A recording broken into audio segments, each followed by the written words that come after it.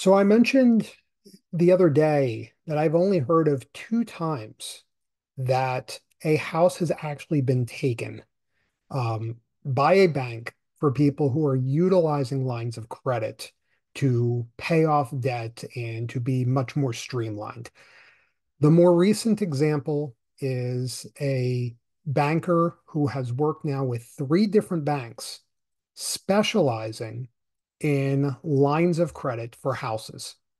He has been doing this now for right around 10 years. And when I asked him in 10 years' time, how many problems have you seen? Said, I follow all of our clients, even across the three banks. I still have ways to look and see that everything is okay. And in my 10 years of doing this, one, one house has been an issue. Now you go back to 2009 and 2010. I think there was a problem with more than one house. And going back to that time, there was a white paper that was published around 2012, 2013. I remember seeing it. I don't have my hands on it anymore, unfortunately. But they looked at 2,000 homes that had a home equity line of credit instead of a traditional first position mortgage. And from 2000, roughly 7 through 2011, the number of houses that went late foreclosure and were seized by the bank on 2,000 homes was one. Why? It all has to do with access to the equity. That when you make that payment every single month, the excess payments that you make, the excess money that you're putting in, you still have access to it. And this is what my whole philosophy is about. Pay down the debt, but still have access to the cash that you just used to pay down the debt. And so here's what I mean. When I was at the beginning of my journey in understanding this whole concept, I'll call it the OG in the whole space, I found the vice president's phone number based out of California. She was really upset I was living in Texas. I still do. She said, please move to any other state outside of Texas, outside of New York, any other state, we can help you. And I want you to understand why I will never use a traditional mortgage again. I said, please, we have a client that has a pool cleaning business in Southern California. Was doing fantastically well, as you could imagine. And every month he had a profit, and every month he was working this like clockwork in terms of paying more down against the mortgage than the minimum payment that he needed to make. Why? Because every dollar he put in above and beyond, he can get back out. And then 2008 happened, and his business went to zero.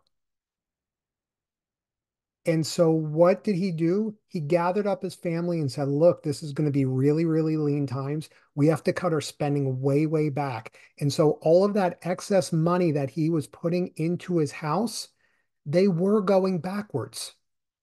But they built up so much of a buffer that he could pull the money out and pay the expenses, bare minimum that he needed to, plus the interest that was accruing backwards until his business could pick back up again, and then he could start going forwards again. And she's like, that's the reason why I will never do a traditional mortgage again, because you have that monthly payment, and the next month, that monthly payment does not change. And so for that business owner, they would have been a year plus behind and then try to make up all the payments, and they would have been kicked out of their house.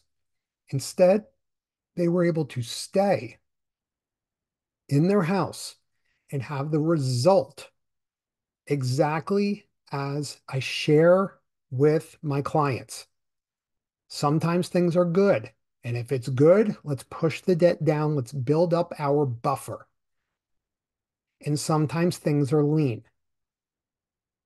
Like when I sold my practice, I had no income coming in, but my house payment was down to $24.19. How many $24 payments can you make that you don't have to worry about getting kicked out of your house? A hell of a lot. And so that's why the next month it was $32 for my house payment. And the month after that, it was $65. Why? Because I was taking equity out of the house to live. I didn't have any other income. I was still trying to figure out what the hell to do with my life. Now, thankfully, I do this and I love it. I love helping people see the results that are possible for them. And if you want to see the results that are possible for you, type the word results in the comments below. But this is why I believe so wholeheartedly in this philosophy. You understand your income needs to be greater than your expenses.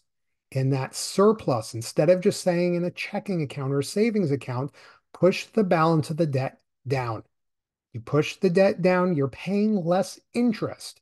You are saving on interest more than you can earn in a savings account.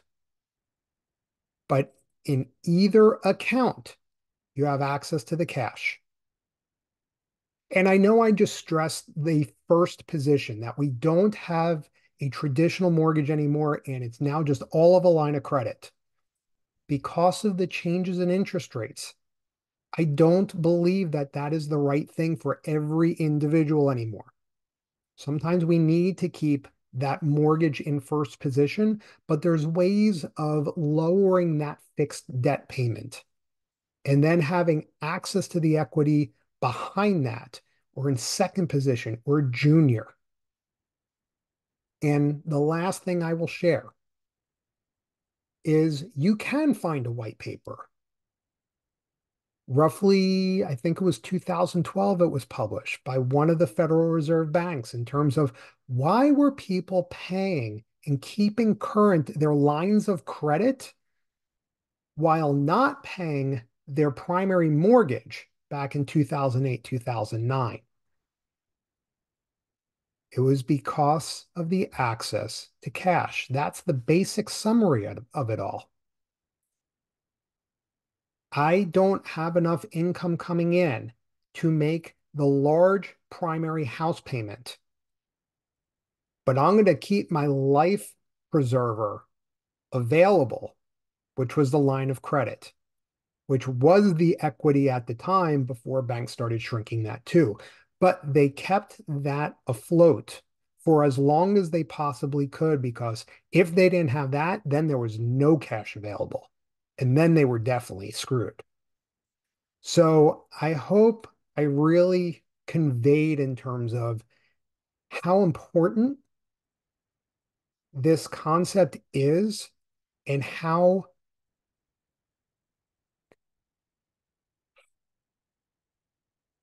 vital it can be, because we just don't know what the future holds. And to have that flexibility, to have that access to equity, to have the availability of cash matters more than anything for people to sleep well at night. Take care.